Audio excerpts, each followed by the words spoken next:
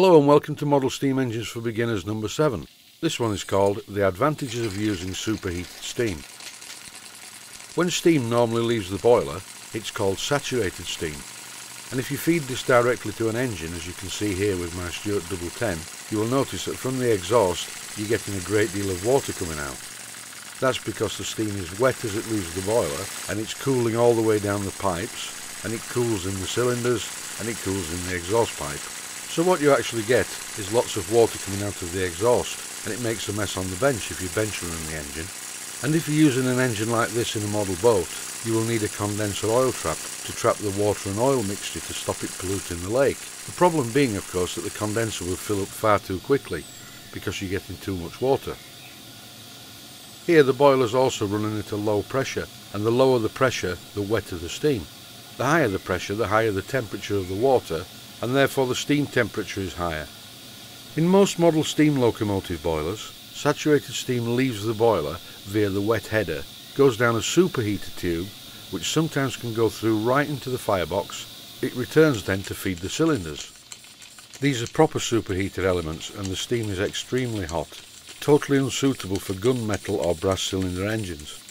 All model steam engines will run quite happily from saturated steam. One good thing about saturated steam is the water provides a degree of lubrication, so you do have a slight margin of error should you run out of oil in the displacement lubricator. This is definitely not so with superheated steam. Failure of the oil supply will result in damage to the cylinders shortly afterwards. So the rule is, for a brass or gunmetal engine you need a steam dryer, and you can have higher superheat for a cast iron engine. So to make a superheater for a boiler using a ceramic burner, what you need to do is pass a coil of copper tubing around the outer edge of the ceramic burner, not through the fire. Connect one end of this to the wet header, which is the tap that comes out of the boiler, and the other end goes to the steam engine.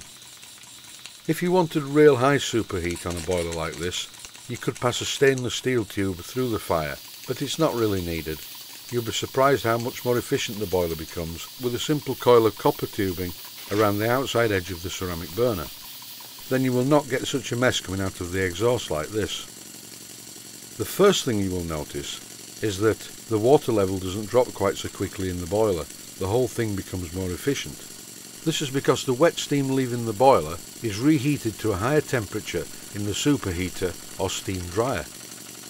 Depending on the type of boiler you have, this one shown here is a centre flue boiler with water cross tubes. You can actually put a superheater or steam dryer in the chimney itself with a loop of copper tubing going down into the centre flue. But the easiest way with this particular boiler, without spoiling the look of it, is to make it so that the wet steam pipe goes down into the firebox with a superheater coil around the ceramic burner and then back out to the engine.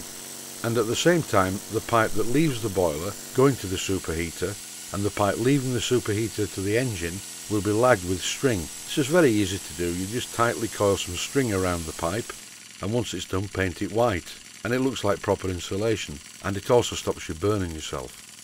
You can receive painful burns from the pipe carrying wet steam, but the pipe carrying superheated steam that's passed back through the fire or around the fire will burn you much more efficiently. You can't beat good hot steam for running steam engines. Thanks for watching. I hope it's been of some use to you.